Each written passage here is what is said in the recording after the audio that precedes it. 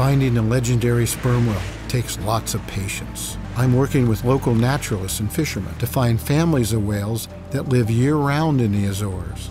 Since they spend so much time hunting in the deep sea, it's difficult to locate them at the surface.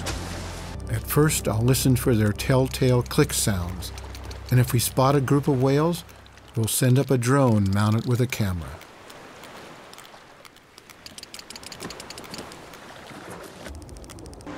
The whales don't pay any attention to the drone. The extraordinary images we are recording with the drone are a game changer for ocean work. We could never get such intimate behavior before.